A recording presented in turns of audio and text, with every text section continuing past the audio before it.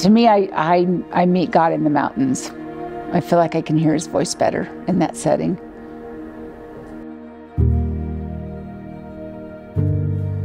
How do you not talk about the beauty of this country?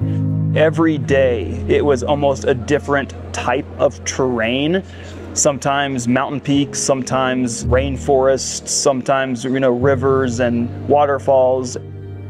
If I can sum up one word to describe my experience, and I'll never use this word lightly ever again, it's the word breathtaking. Physically, spiritually, and mostly mentally, I felt like my breath was taken away throughout this trek. Seeing the beauty of the South American people and all of these South American children, so many of them, because we were in remote areas living in abject poverty and thinking that this is why we do what we do.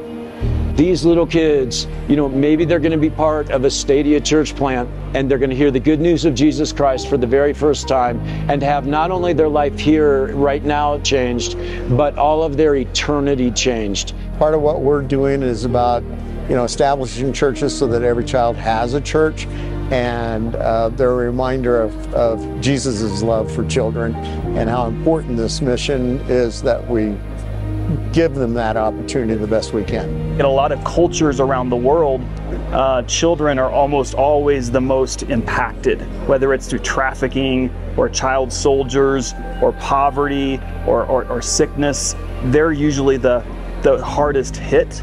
And so making sure that we're on a mission that Jesus sends us on, and making sure that we're not just starting churches, but starting churches that intentionally care for kids. I mean, that's why we got up at, at 5 in the morning or 4:30 in the morning every day and trekked up straight uphill for miles and miles at altitudes at 12,000 plus feet. The adventure's fun. The children behind it, the churches that are going to be planted, that's what it's really all about.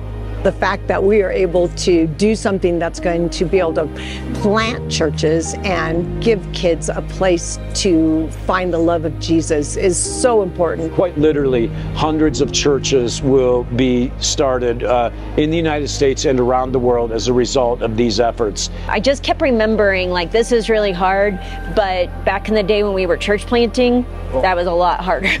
And so I so want to do this to raise money so that church planters who are going on that hard journey can have the support that they need. That only happens because of our generous partners who so willingly say, okay, if you're willing to step out in faith and go climb mountains, we're willing to pray and to invest in your efforts behind you to make sure that every child on the planet has a church.